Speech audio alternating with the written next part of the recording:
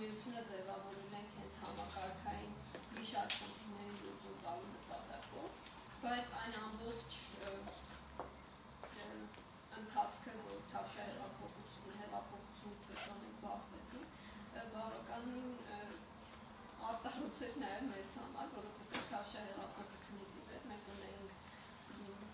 մեծ սպասելիքներ եւ ցավոք սրտի այդ սպասելիքները ինչ-որ իմաստով մի քիչ տրանսֆորմացիաների ենթարկվեցին։ Մենք ուզում ենք խոսել մասնավորապես այդ գործունեության մեկ տարվա ընթացքում արհամիության իրականացրած մոնիտորինգի արդյունքների մասին, աշխատողների միավորման ազատության իրացման մասին, ինչքանով է դա հնարավոր հեղափոխությունից հետո եւ ակադեմիական ներկա միջավայրի վիճակի մասին, որում որ մենք աշխատում ենք։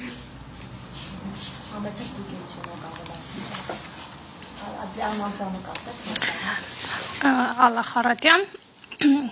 Մատենադարանի արհեստակցական միության նախագահությունից։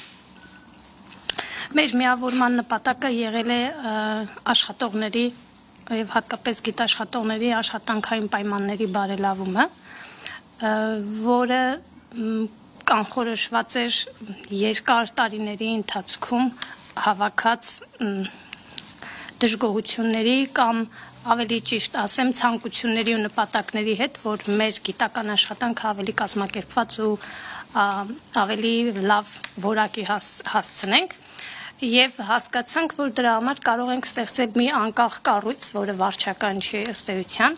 եւ այդ կառույցի միջոցով կարողանանք ծանոթանալ մեր խնդիրներին, բոլորի խնդիրներին, ոչ միայն մեր որ գիտեինք մի քանի հոգով, եւ փորձենք լուծումներ գտնել այդ խնդիրների համար նորմալ գործակցային, համագործակցային մթնոլորտում,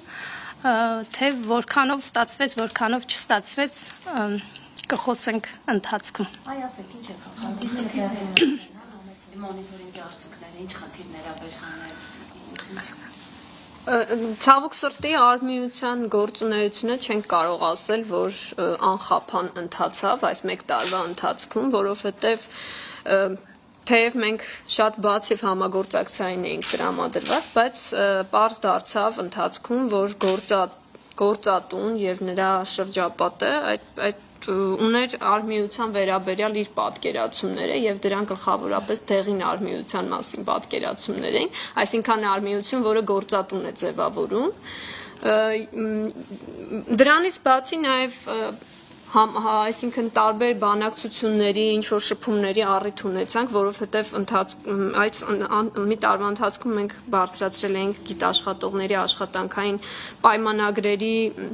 վերանայման հարցը եւ նրանց չտրամադրված երկարամյա արձակուրդն էինք պահանջում, որպեսզի վերականգնել եւ այդ ընթացքում բնականաբար շփվելու առիթներ ունեցանք եւ պարզ դարձավ, որ այդ ճանապարհը միավորվելով աշխատանքային իրավունքների պաշտպանության հարցերը բարձրացնելու չի ողջունվում ներսում եւ ինչ որ իմաստով այդպես բավականին վտանգավոր ճանապարհ է, այսպես ասեմ, բայց մենք չենք վհատվել, որովհետև ըստ էության եւ քանի որ մեր խնդիրը այդպես ինչ որ անձերի դեմ չէր ուղված, այլ համակարգային փոփոխություններին էր ուղված մեր ամբողջ գործունեությունը, մենք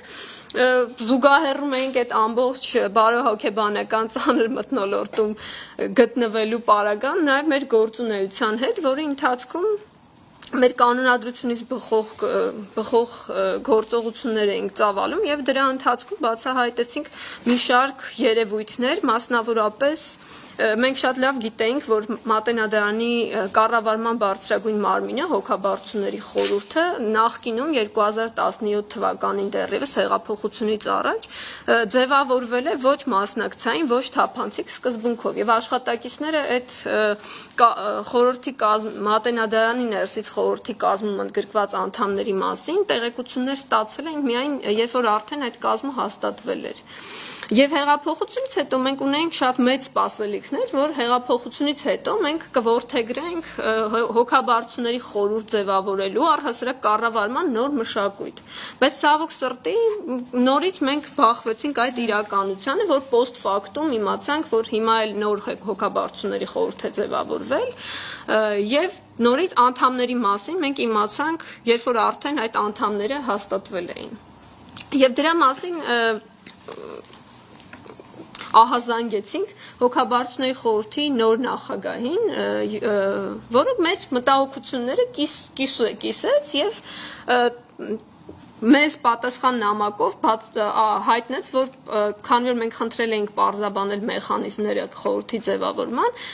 մասնավորապես Մատենադարանից ներկայացված կազմը ինքը մեզ պարզաբանեց, որ մեխանիզմները ըստ էության չեն եղել եւ այդ անդամները որոշվել են տնօրինության նիստում։ Նոր նախագահանով ախոր։ Լևոն Աբրահամյանը։ Եվ Լևոն Աբրահամյանը պատասխան նամակով հանդես եկավ եւ հայտնեց, որ այդ հարցը կդնի քննարկման եւ ի վերջո նաեւ դրեց քննարկման այդ հարցը, բայց մինչ այդ, մինչ կանոնադրական փոփոխությունների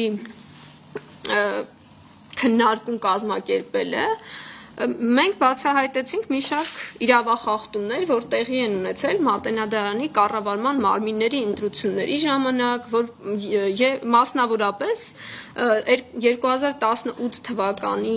սկզբին, երբ ընտրվել է հոգաբարձուների խորհրդի նախկին նախագահ Լևոն Սարգսյանը եւ ներկա տնօրեն Վահան Տեր-Ղևոնդյանը, այդ ընտրությունները չեն համապատասխանում հիմնադրամների մասին օրենքին եւ Մատենադարանի կանոնադրության դրույթներին։ Այսինքն մենք պարզել էինք, որ այդ արձանագրությունները, որոնք փաստում են այս ընտրությունների արդյունքները, ստորագրված չեն խորհրդին նիստերին մասնակցած բոլոր անդամների կողմից։ Այսինքն ըստ էության դրանք փաստաթղթեր չեն, այլ նախագծեր են։ Որից հետո արդեն հեղափոխությունից հետո 2018 թվականի ամռանը արդեն երբ որ նախկին խորհուրդը կազմալուծված ինչ որ իմաստով վիճակում էր, որովհետև կային պաշտոնյաներ, որոնք դուրս են մնացել այսինքն ի պաշտոնե դուրս են մնացել խորհրդից, ինքնաբերաբար առաջացել էր նոր խորհուրդ ձևավորելու խնդիր եւ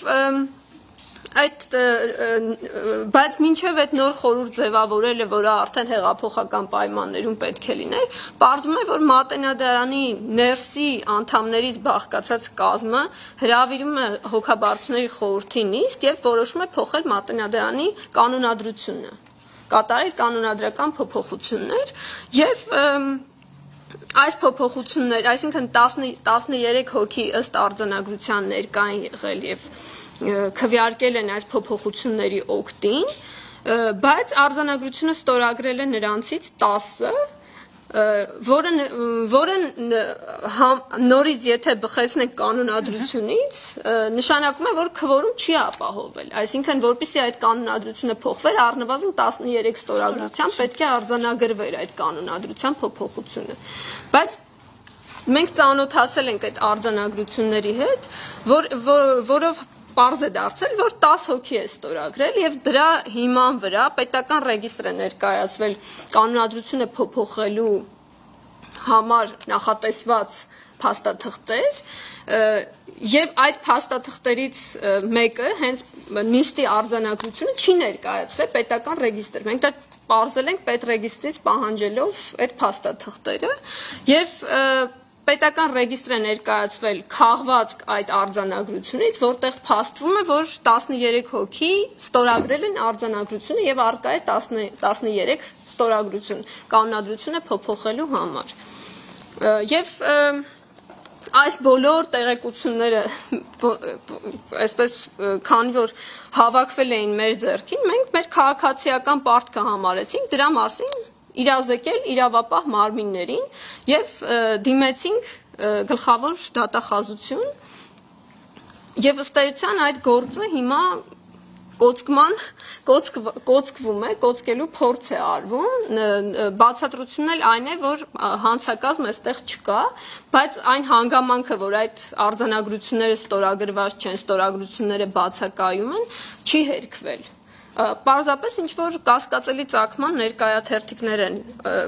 այդպես մեջտեղ բերել, որը որևէ օրենքով ամրագրված մի բան չի, որը մարդիկ ներկա են եղել այդ նիստերին, բայց ստորագրությունները բացակայում են այդ առանցքային փաստաթղթերից։ Սա թերևս այո, հենց ամենաէական չարաշահումն է, որ տեղի է ունեցել եւ որի հետ կապված մենք փաստորեն հայտնվել ենք մի իրավիճակում, որ մեր իրավապահ համակարգը պատշաճ չի արձագանքում այս երևույթին։ Ավելին անպատշաճ է արձագանքում, որովհետեւ մենք գործ ունենք ըստեյության կոծկման հետ։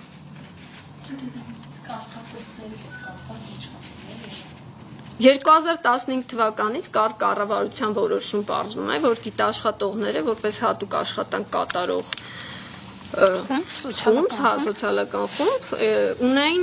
ամենամյա երկարացված արձակուրդ, ոչ թե 20 արձակուրդային օր, այլ 35 արձակուրդային օր, բայց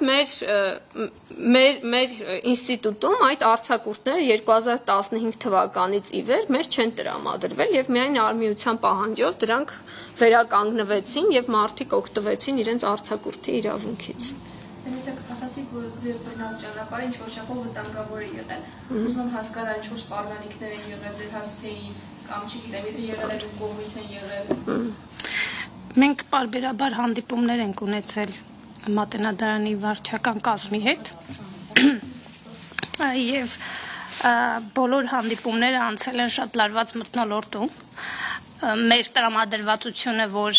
զրուցում ենք եւ բարձրացնում ենք խնդիրներ, այդպես չէր ընկալվում եւ քանի որ սովոր չէին, որ իրենց վարչական կառույցից զատ պետք է լինի եւս մի կառույց, որը կարող է գալ եւ հանկարծ իրենց մոտ խնդիրներ բարձրացնել, շատ բուռն եւ ագրեսիվ ընկալվեց եւ պարբերաբար մեր հանդիպումները ուղեկցվում էին վիրավորանքներով, սպառնալիքներով եւ մենք մի որոշ այսպես փունջ էինք կազմել այդ բողոքների, հետո տեղի ունեցավ իբր թե տնօրինության եւ արմիության միջև հանդիպում, իբր այդպեսին պիտի լիներ, բայց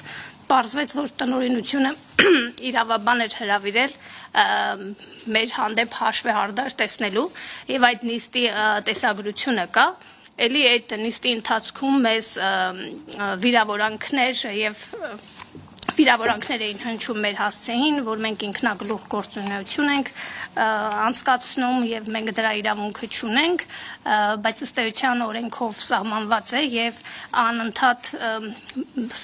բերում էին այն փաստը, որ 3 հոգով որոշել եք, մի քանի խումբ, մի քանի հոգով որոշել եք, բայց օրենքով դա ամրագրված էր եւ մենք դրա իրավունքը ունեինք։ Եվ այդ վիրավորանքների մասին մենք փորձեցինք իրենց նամակով տեղեկացնել, որ իրավունք չունեք եւ մեզ վիրավորանքներ հասցնելու, բայց ինչպես ամեն ինչ, այդպես լռության է մատնվում եւ էթիկայի հանձնաժողով էլ չունենք, որը կարողանա այս հարցերին անդրադառնալ։ Այդպես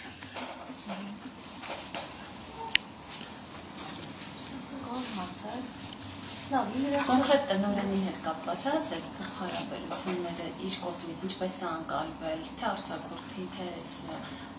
կանոնակարգի հետ կապված ձեր փոքրիկ հետաքննություններ իր կողմից անձնապես ինչ-որ սպառնալիքներ կամ աստիճ, որ չի ողջունվում ձեր գործունեությունը, մասնավորապես, ընդհանուր վարչական կազմ ասեցիք, բայց անձնապես Լևոն Աբրահամյանի հետ խոսել եք, տնօրենի հետ խոսել եք, իր պարզաբանումը, հիմնավորումները գուցե։ Մենք տնօրենի հետ չենք խոսել այս կանոնադրությամբ, այսինքն այո, դատախազություն դիմելուց ի վեր ոչ մենք նրա հետ չենք խոսել։ Մինչ այդ առիթներ եղել են, արձակուրդների հարցով խոսել ենք, քննարկումները անում եւ այստեղ մի շատ քննարկելու բան չկար ըստ էության, խախտվել էր օրենքը եւ այդ օրենքը պետք է վերականգնվեր, բայց ստացվեց, որ սկզբում այդ կամքը չկար եւ հակառակը կար նույնիսկ մտադրություն, այդ նաեւ որ նշվեց, որ ինչ որ իրավաբաններ էին եկել Մատենադարան եւ այլն մեծ նիստեր էին տեղի ունենում, որոնք պետք է մեզ իբր համոզեին օրենքում գրվածը չկիրառելը, այսպես ասեմ։ Որ տնօրենը գավազանը տնօրենի ձեռքն է եւ ճշմարտությունը մեկն է, դա էլ տնօրենն է։ Այսինքն այս սկզբունքով իրավաբանը մեզ փորձում էր համոզել, որ մեր գործունեությունը ճիշտ չի եւ մենք պետք է համակերպվենք այն իրողության հետ, ինչ ունենք, եւ նա մեր տնօրենն է։ Գիտեք, այստեղ նաև ես կուզենայի խոսել առհասարակ մեր պետական համակարգի մասին, որովհետև մի բան է, երբ որ կառավարում, հիմնարկի կառավարում, որի հետ ըստ էության չի ստացվում այդ համագործակցությունը, բայց ի վերջո, երբ որ մենք գիտենք, որ մեր երկրում հայտարարված է հեղափոխություն, կոռուպցիայի դեմ պայքար, իրավական պետություն, բայց ես կուզենայի խոսել նրա մասին, որ ցավոք սրտի այս մեր ամբողջ մի տարվա անցած ճանապարհը մեզ հուշում է, որ իրավական պետության կառուցման ճանապարհին մենք շատ թույլ դիրքերում ենք գտնվում հիմա եւ կարելի է ասել, որ մենք չունենք այն իրավապահ համակարգը, որը մեզ կտանի դեպի իրավապահ պետություն, որովհետեւ եթե դու չունես նորմալ իրավապահ համակարգ, առանց այդ համակարգի չես կարող ունենալ իրավական պետություն կամ կոռուպցիայի դեմ արդյունավետ պայքար։ Այս պարագայում մենք մեր ամբողջ փորձը գործունեությունը մեզ հուշում է, որ միջին ապարատում տիրում է համագործակցային մթնոլորտ եւ հանցավոր համագործակցություն է սա, որովհետեւ մենք բազմաթիվ անգամներ, բազմաթիվ խնդիրների մասին, ի վերջո մինչեւ դատախազություն դիմելը, մենք դիմել ենք տարբեր ատյանների, տարբեր մարմինների, գերատեսչությունների եւ այդ խնդիրները ներկայացրել ենք։ Ասեք, որ գերատեսչություն։ Մասնավորապես կրթության, գիտության, մշակույթի եւ սպորտի նախարարություն մենք քանիցս դիմումներ ենք արել եւ ես վստահ չեմ, գուցե նախարարությունը իրեն ուղղակի թույլ չի տալիս խառնվել հիմնադրամի ինքնավարության գործերին, բայց այստեղ մենք ստանդարտ իրավիճակում չենք գտնվում եւ այդ ինքնավարությունը նախ բռնազավթված է, մենք ունենք բռնազավթված ինքնավարություն, այսինքն դա ինքնավարություն չի։ Երկրորդը մենք ըստ էության հասկանում ենք, որ այսպես մի հատ փակ շղթա է գործում, անընդհատ ինչ որ դիմումներ ես անում, նամակներ ես գրում, այդ նամակները փակ շղթայով հասնում են մի օղակ, այդ օղակից միշտ ստանում ես նույն պատասխանները եւ գլխավորապես դրանք տնօրինության պատասխաններն են։ Այսինքն առանց որևէ մեկնաբանության, առանց որևէ բացատրության մեր բոլոր հարցումներին միշտ պատասխան ենք ստանում տնօրինությունից, ուղղակի նախարարությունը ինչ որ միջնորդ օղակ է հանդիսանում, այսպես է ստացվում։ Նախարարությունը հարցում է անում մեր տնօրինությանը, որ ձեր հետ կապված այսպիսի խնդիր են բարձրացվել, տնօրինությունը ասում է դա անհիմն է եւ այդ պատասխանը նախարարությունը ուղարկում է մեզ, որ տնօրինությունն ասում է անհիմն է։ Ասացիք, որ դատախազությունը ուզում է կոծկել այս գործը, ինչից եք դա զգացել, այսինքն հիմնավորում են, որ բավարար չի փաստերը, ինչ են ասում, որից հասկացել եք, որ ուզում են կոծկել։ Ոչ թե ուզում են կոծկել, այլ արդեն կոծկել են, որովհետև կենտրոնի ոստիկանությունից մենք ստացել ենք քրեական գործի հարուցումը մերժող նամակ, որտեղ հիմքերը չափազանց անբավարար են եւ դա ոչ միայն մեր սիրողական կարծիքն է, դա նաեւ բազմաթիվ փաստաբանների կարծիքն է, որ այս մերժումը հիմքեր չունի ըստ էության, որովհետեւ ակնհայտ է, որ որևէ քննություն չի իրականացվել, հիմնականում հարցաքննվել են անձնավորություններ, որոնք փոխկապակցված են այս երևույթի հետ, այսինքն ենթադրյալ հանցագործության հետ անմիջական կապ ունեն եւ այդ փակվել է ըստ էության այդ ներկայաթերթիկների ինչ որ հիման վրա եւ մեր հարցադրումներին, մեր հարցերին ոչ մի պատասխան չի տրվել։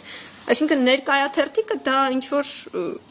օրենքից դա օրենքով սահմանված փաստաթուղթ է, որոնք իրենք անընդհատ վկայակոչում են։ Ինքնին ներկայությունը դեռ ոչինչ չի նշանակում այս ամբողջ պատմության մեջ, էլի։ Եվ ստացվում է մի այսպիսի պատկեր, որ մենք բողոքել ենք դատախազություն, կոնկրետ տնօրինության գործունեության հետ կապված, իրենք դիմում են տնօրինությանը, տնօրինությունն ասում է այդպիսի բան չկա եւ դատախազությունն էլ գրեթե նույն մոդելով, ինչպես կրթության, գիտության, մշակույթի նախարարության պատասխանն է եղել, այդ նույն մոդելով հարցաքննում են նույն մարդկանց, որոնք ասում են մենք այդպիսի բան չենք արել եւ այդ պատասխանը գալիս է մեզ, շատ անհիմն է, այսինքն դա անգամ փաստաբան չլինելով կարող է ստարթալ եւ այդ պատասխանը շատ զավեշտալի է։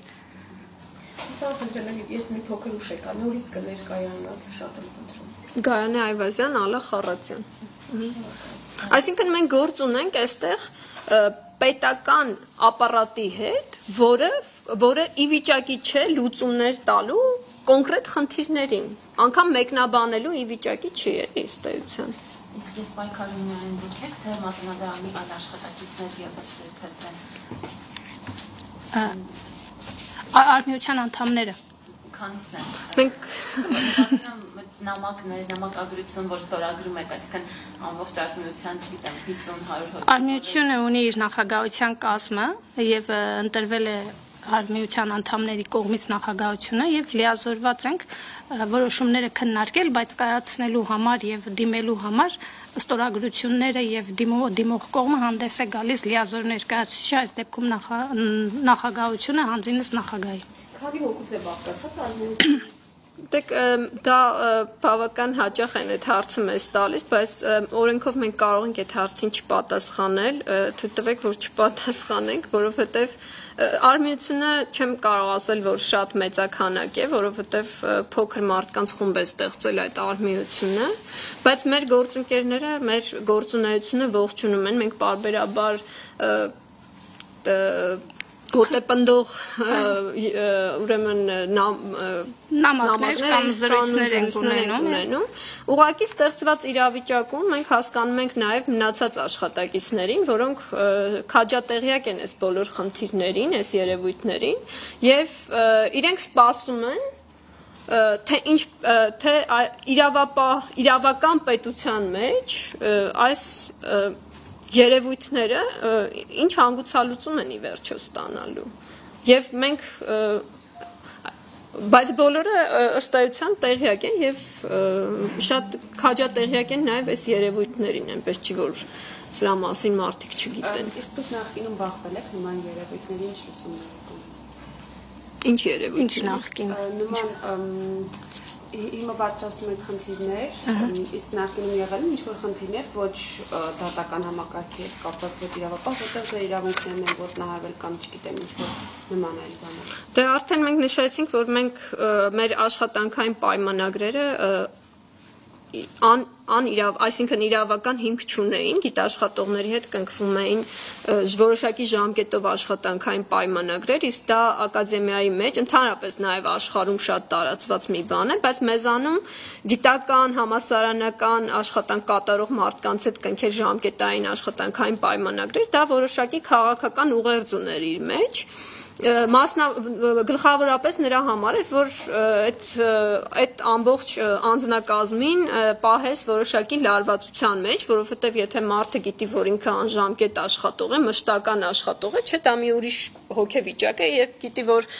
որոշակի ժամկետով աշխատող է եւ իր հետ 2-3 տարին մեկ կարող են պայմանագիրը չեղարկել, դա լրիվ ուրիշ մի հոգեվիճակ է, բայց սա շատ կիրառվում էր գլխավորապես նախկին իշխանությունների կողմից եւ շատ լավ գործիք էր առհասարակ այս համակարգը պահպանելու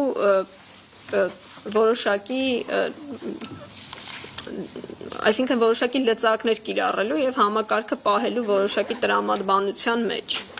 Եվ մեր ամբողջ այս գործունեությունը հենց այդ տրամաբանությունը փոփոխելու համար է, այսինքն մենք ոչ թե նորից եմ ասում ինչ որ անձնական հարցեր ենք լուծում եւ այլն, որովհետեւ հասկանալի է, որ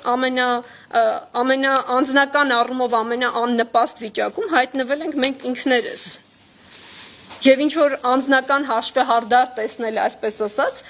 այս ամբողջ այս ճանապարհը, որ մենք անցնում ենք, դա իհարկե չարժի նրան, որ ինչ որ մեկի դեմ ինչ որ անձնական հաշվեհարդար տեսնես կամ ինչ որ բաներ անես։ Մենք ուզում ենք փոխել համակարգ, այդ համակարգը ուզում ենք հասկանալ հեղափոխությունից հետո ուզում ենք ընդհանրապես ակադեմիական միջավայրը որևէ փոփոխությունների ենթարկվելու է, թե չէ։ Այսինքն թե ուղղակի պիտի շարունակենք իներցիոն նախկին ձևով աշխատել ապաթիայի մեջ, որոշակի որտեղ չկա ակադեմիական սոլիդարության զգացում, չկա համերաշխություն, ոչ մի բան չկա, ուղղակի ապաթիկ գնում ես տուն, գալիս ես աշխատանքի եւ ընդհանրապես պարզ չի թե քո արածը ինչի է պետք, ում է պետք առհասարակ։ Այսինքն եթե մենք նորից մեր խնդիրը այն է ունենալ ինչ որ մի զբաղվածության կենտրոն, իդեմս ակադեմիական հաստիքների կամ ակադեմիական այդ աշխատավայրերի։ Դա շատ նոր ինչ-որ փոփոխություններ հավակնող երկրի համար դա ուղղակի կատաստրոֆիկ հետևանքներ կարող է ունենալ։ Ինչու՞ ինչ չէ բարձրացնող խնդրի մասին արժանություն չի ստեղծել հեղափոխությունից հետո ստեղծվել եւ բացացել։ Որովհետև հեղափոխություն է եղել, այսինքն այդ հեղափոխությունը դա, ինչպես մեր երկրի վարչապետն է սիրում ասել, այսինքն դա շատ խորքային փոփոխություն է եւ մենք հավատացել ենք այդ փոփոխությանը։ Մենք հավատացել ենք, որ իսկապես մեր երկրում ինչ-որ մի բան փոխվել է կամ փոխվելու տենդենսներ կան առնվազն։ Հեղափոխությունից առաջ ոնց մենք ունեինք քրյա օլիգարխիկ տնտեսական համակարգ Եվ մենք շատ լավ գիտենք, թե իշխանությունը ինչպես էր աշխատում։ Մենք մասնակցել ենք փողոցային պայքարի, բայց չենք մասնակցել պայքարի աշխատավայրի ներսում։ Հեղափոխությունից հետո այդ պայքարը փոխադրվել է աշխատավայր, որովհետև չի նկատվել այդ ընդհանրապես սպասելի էր հենց ներսում։ Այսինքն դրսում փոփոխություններ տեղի ունեցան, բայց ներսում ինստիտուտների ներսում որևէ փոփոխություն, որևէ բան տեղի չի ունենում եւ նույն վիճակն է, ինչ որ միշտ եղել է։ Եվ հեղափոխությունը մեզ իսկապես հույս ներշնչեց, որ կարող ենք օգտվել այս ընձեռնված հնարավորությունից եւ բարելավել այն վիճակը, որի մեջ ապրել ենք, որի մեջ աշխատում ենք եւ մեզ համար ավելի հարմարավետ դարձնել։ Որովհետև եթե այդ հեղափոխությունը, այսինքն կար ինչ որ մի կրիտիկական կետ եւ այդ կրիտիկական կետը առկա էր ամեն տեղ գրեթե, չէ, որ տեղի անենում նման քաղաքական մեծ փոփոխություն։ Դրանից հետո նստել եւ ուղակի մենք բնականաբար եւ այս խնդիրները միայն Մատենադարանում չեն առկա, այսինքն բոլոր տեղերում են առկա։ Ուղղակի Մատենադարանում հավաքվել է աշխատողների այդ խումբը, որը խնդիրները առարկայացնելու, բարձրաձայնելու եւ դրանք հանրության առաջ կամ չգիտեմ ինչ որ գերատեսչությունների առաջ բարձրացնելու կամք է ցուցաբերել դրսևորել։ Եթե ընդհանրացնել լինենք, դուք հիմնում եք երկու կետի վրա, դա արձակուրդներ, դրանք արձակուրդներն են եւ կանոնակարգի շեղումները։ Իսկ եթե ավելի առարկայական օրինակները խոսենք, օրինակ ինչն է ձեզ ստիպել, որ ասուլիս հրավիրեք կամ խնդիրը բարձրացնեք, ավելի առարկայական ինչն է։ Մեր գործունեությունը մենք առարկայական ամենաէական հանգամանքը այստեղ այն է, որ մենք փակ պարատավոր շրջանի մեջ չենք գտնվում, ինչ որ այդպես մի վանդակի մեջ չենք, որտեղ մի կողմից մենք ենք, մյուս կողմից տնօրինությունը։ Եվ մենք հարց ենք բարձրացնում, ստանում նրանց պատասխանը եւ հարցը փակվում է։ Այս պարագայում մեր պետական եւ իրավական համակարգի անգործության բերումով մենք հայտնվել ենք նման իրավիճակում։ Եվ ուզում ենք նաեւ սրա մասին բարձրաձայնել, որ չի կարող այդպես լինել, որ մի ինչ-որ համակարգի մեջ, եթե ասենք, այսինքն ինչու է այս բոլոր խնդիրների հանգուցալուծումը թողնված Մատենադարանի կառավարման համակարգի հայեցողությանը, կառավարման մարմինների հայեցողությանը միայն։ Որովհետև եթե ինչ-որ խնդիր ես բարձրաձայնում, պիտի ինչ-որ որոշակիորեն ապարատը պիտի դրան ինչ-որ արձագանք տա, բայց այս դեպքում մենք բախվում ենք նրան, որ ըստ էության այդ ապարատը չի արձագանքում որևէ կերպ։ Համագործակցություն չկա ձեր ղեկավարության միջև։ Որ ղեկավարության։ Մատենադարանի։ Դե պարզ իհարկե արդեն չկա, որովհետև մենք բարձրաձայնել ենք խնդիրներ, մենք դիմել ենք ըստ էության գլխավոր դատախազությանը քրեական գործ հարուցելու հարցումով, այո, չկա համագործակցություն արդեն։ Եվ ցանկացած փորձ ձախողման է մատնվում։ Այդպես է ստացվում։ Վերջերս օրինակ մենք դիմում գրեցինք եւ պահանջեցինք մեր Մատենադարանի բյուջեն, որովհետեւ մենք լուրջ խնդիրներ ունենք մեր աշխատանքի ներսում։ Գիտաշխատողները աշխատանքի են գալիս բոլորը իրենց համակարգիչներով։ Ես օրինակ անձամբ 2011 թվականից մինչև հիմա երկու համակարգիչ եմ փչացրել, անձնական եւ գնել նորը։ Որևէ մեկը չունի իր համակարգիչը եւ այդպես ամեն օր տանում բերում ենք, ամեն օր տանում բերում ենք։ Մենք փորձում ենք հասկանալ, այսինքն բյուջեի պահանջը մեզնից ոչ թե պարզ հետաքրքրվածություններ, թե ինչքան փող ունի Մատենադարանը կամ ինչ է ծախսում, այլ որպեսզի հասկանանք մենք կարող ենք բարձրացնել մեր խնդիրների լուծման համար հարցեր եւ պահանջել լուծումներ։ Եվ մենք չստացանք պատասխան, այսինքն մեզ հղում են տալիս ինչ-որ կայքի, որտեղ տեղեկություն կա, եւ պահանջել էինք նաեւ պարգևավճարները, որպեսզի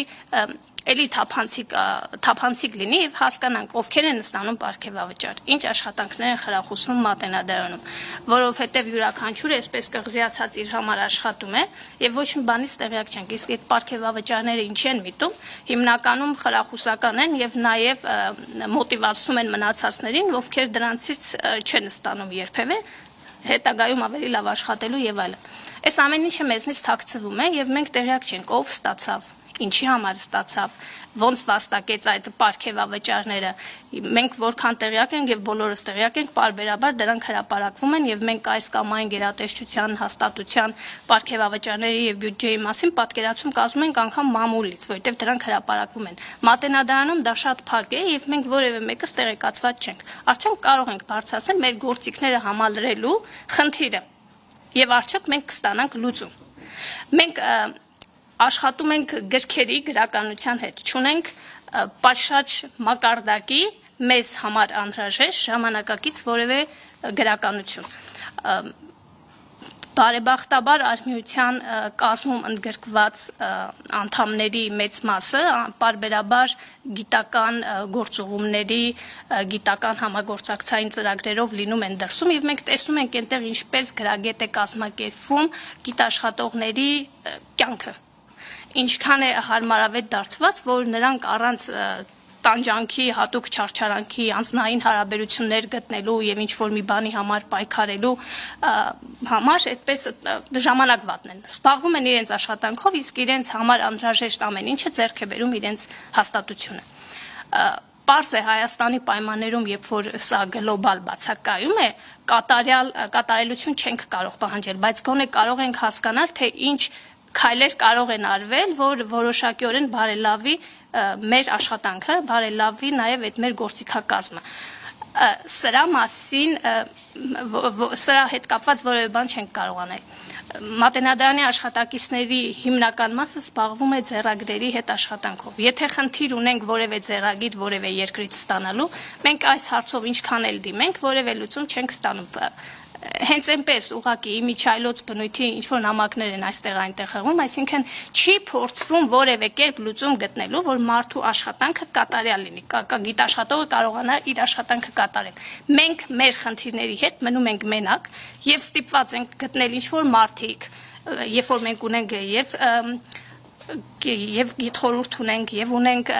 փոխտնօրինություն գիտական հարցերով զբաղվող եւ ունենք միջազգային հարաբերություններ, որոնք կարող են այս հարցերին լուծում տալ, բայց մենք մնում ենք ստիպված մենակ եւ ինքներս գտնել ինչ-որ մեկին, ով մեզ համար դրսից այս գիրքը կբերի, այսինչ բանը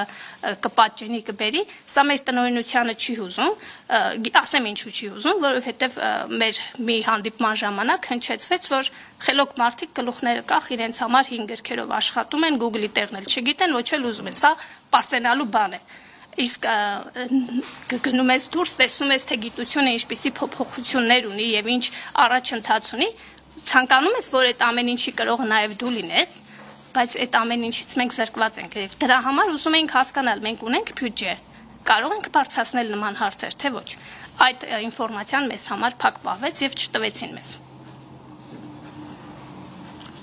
Եվ այս իրավիճակն էլ, այսինքն նաև որոշ իմաստով պայմանավորված է Մատենադարանի առհասարակ կառավարման մշակույթով, որովհետև մենք ունենք մի աբսուրդային իրավիճակ, երբ ամբողջ վարչակառուցվածքային վերնախավը միևնույն ժամանակ նաև զբաղեցնում է գիտական պաշտոններ,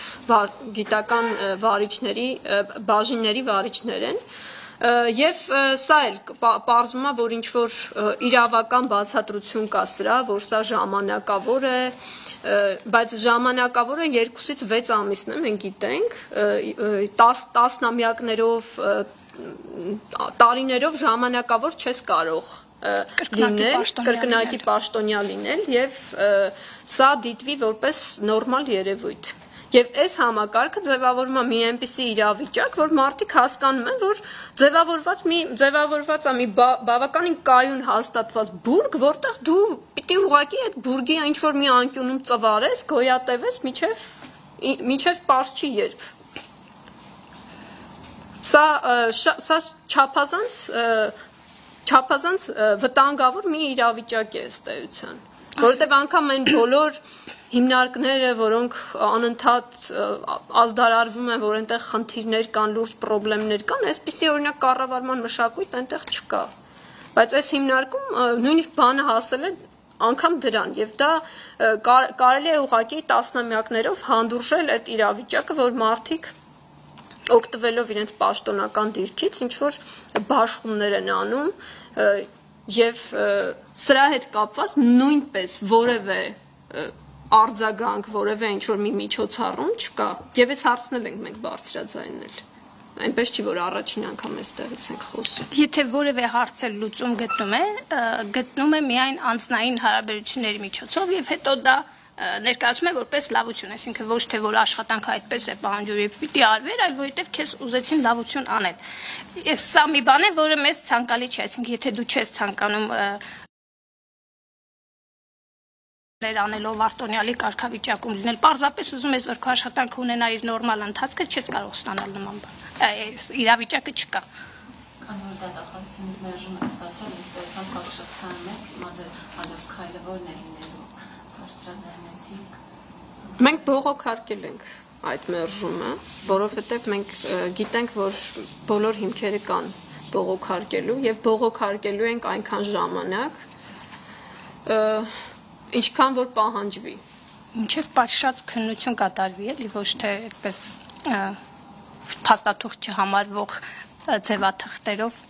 հիմնավորում գտեն մերժելու գործը։ Բայց միևնույն ժամանակ նաև մենք պատրաստել ենք կանոնադրական փոփոխությունների փաթեթ, որոնք ավելի դեմոկրատական կառավարում կմտցնեն այս ինստիտուտում, եւ այդ փոփոխությունների փաթեթը ներկայացնելու ենք հոգաբարձուների խորհրդին, բայց չենք կարող ասել, թե դա ինչ ընթացք կստանա։ Այսինքն ինչ արձագանքներ կլինեն, բայց մենք մի ամբողջ փաթեթ ենք պատրաստել եւ ներկայացրել ենք իրենց եւ դա նոր չենք անում, այսինքն անընդհատ մենք նաեւ մյուս ճանապարհով ենք գնում առաջարկներ ներկայացնելու եւ փորձելու այդ առաջարկներով իրավիճակը փոփոխել որոշ իմաստով։ Իսկ դες աշխատանքից ազատելու համար Ինձ սպառնացել են, որ կարող էին ինձ ազատել աշխատանքից, բայց չեն ազատել, բայց ես շատ լավ տեղյակ եմ, որ ինձ չեն կարող ազատել աշխատանքից, որովհետև նախ ես արմիության անդամ եմ, դա բավական քաղաքական հարց կդառնա իսկապես, այսինքն արմիության անդամներին այդքան հեշտ չի հեռացնել աշխատանքից, երկրորդը մեր արմիության գործունեության շնորհիվ մենք հասել ենք նրան, որ մեր աշխատանքային պայմանագրերը դարձել են անժամկետ, այսինքն մենք վերականգնվել ենք մեր մշտական հաստիկներում, եւ մեզ աշխատանքից կարող են ազատել միայն այն դեպքում, երբ որ մենք պատշաճ չենք կատարում մեր աշխատանքը, բայց մենք մեր բարեկամության բոլոր անդամները իրենց աշխատանքը նորմալ կատարում են։ Բայց այո, հնչել է նման սպառնալիք, ես էլ դիմում եմ գրել եւ բացատրագիր եմ տվել, որ ինձ աշխատանքից ազատելու սպառնալիքը անհիմն է։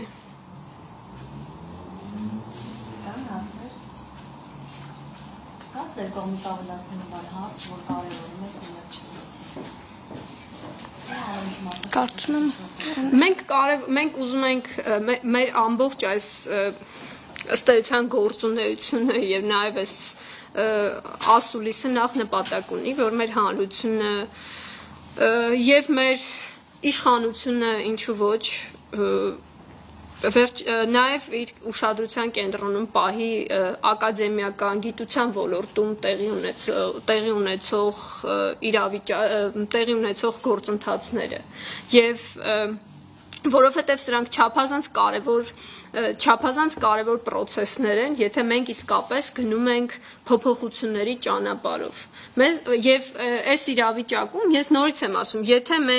մեզ պետք է մի իրավիճակ, որ մենք ուզում ենք այնպիսի մի ակադեմիա, որ ուղղակի պարբերաբար իր հպատակությունն է հայտնում գործող կանոններին, իրավիճակներին, իշխանությանը եւ որևէ կապ այդ հասարակության հետ չունի ըստ էության,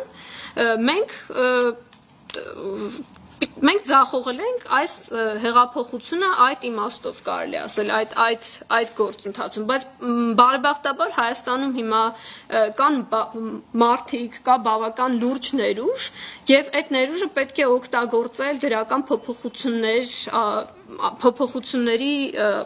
հասնելու համար, բայց ուղղակի անընդմեջ ինչ-որ մատնել անուշադրության այս խնդիրները կամ համարել 10-րդական կարգի խնդիր, սա որևէ լավ տեղ չի բերելու, եթե մենք այսօր օրակարգում ունենք դպրոցները, հանրակրթությունը, բուհերը փոխելու խնդիր, դրանք մեծ մասով սնվում են ակադեմիական միջավայրից, եւ այնտեղ պիտի ինչ-որ իրավիճակ փոխվի գոնե, եթե հեղափոխություն չի լինելու։ Եվ մեր խնդիրը, որ ակադեմիական միջավայրը չմնա նույն այդ մարգինալ, կոմֆորտ տարածքում, որտեղ ուղղակի ինչ-որ մոռացված մի տարածություն, որտեղ մարդիկ գնում գալիս են եւ այս հասարակությանը եւ ոչ մեկին այդ աշխատանքը եւ այնտեղ տիրող իրավիճակը եւ այնտեղ մարդկանց հուզող խնդիրները պետք չեն։